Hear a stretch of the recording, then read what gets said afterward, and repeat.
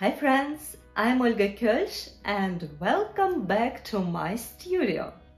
Today we're gonna talk about mistakes when painting roses or other flowers, and there of course many mistakes could happen, but the most important question, what to do, how to fix it, is it possible to fix anything?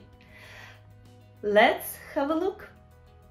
The first mistake I see a lot of times is then difficult to recreate, then the rose is too ornamental. I mean when all the brush strokes are the same. It's almost the same length, almost the same distance, like this. Maybe I slightly exaggerated. But that's the point. It's too ornamental. It's kind of fun, but it's not artistically pleasant. It's not catchy. What we could do in this case, we could take a clean, damp brush and soften some edges, fill in the gaps in between.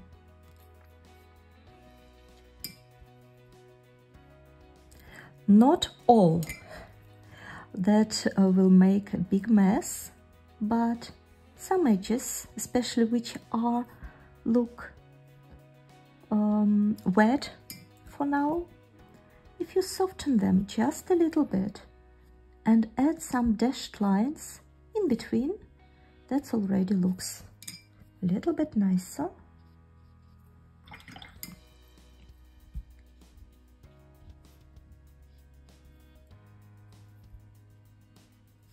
Some dashed lines. So the idea is to avoid this ornamental feeling, because we are not painting the stylized folk roses. We are painting artistic roses, and that's what's all about artistic. Okay, I think that's slightly better. Maybe some more fluffy edges around. This is another mistake I see. Then you paint, it usually happens when you paint with too wet watercolor, and you try, you shape your rose, and at the end it's a big blob. Just like this, and especially even if when it is a very round blob. Also could be fine. I saw sometimes it in designs and in patterns, also possible. But there is also a way to improve.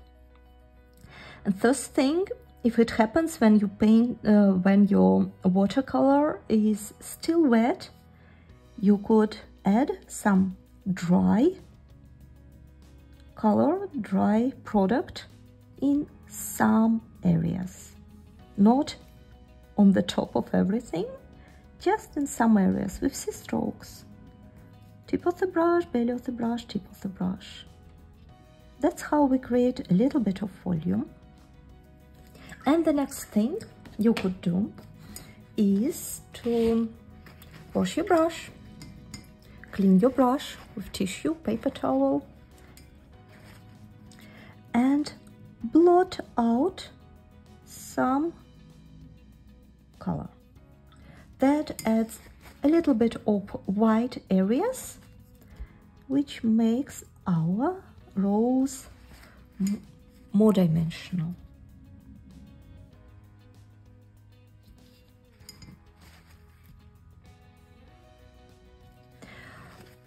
But again, be moderate.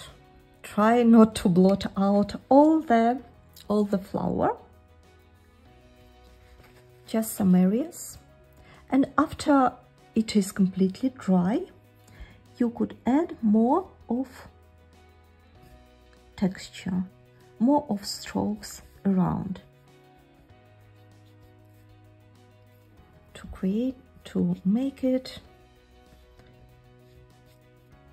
more interesting, more multicolored. Although I paint just with one color, it has a feeling of different shades in it.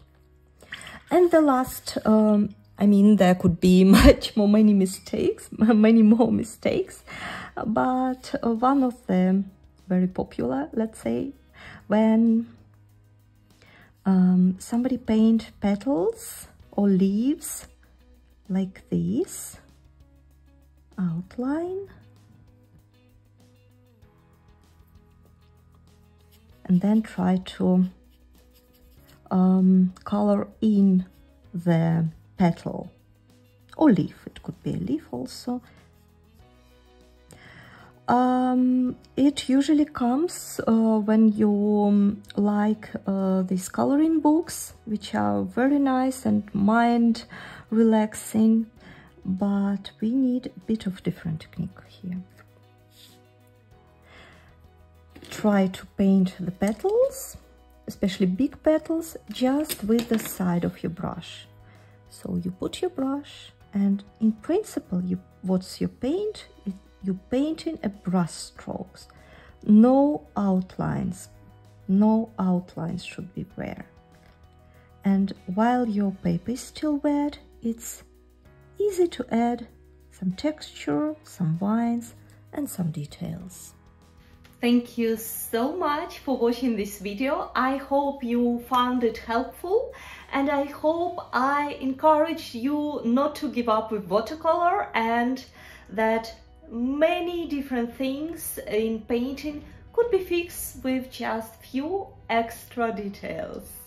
See you next time. Subscribe my channel. Bye bye.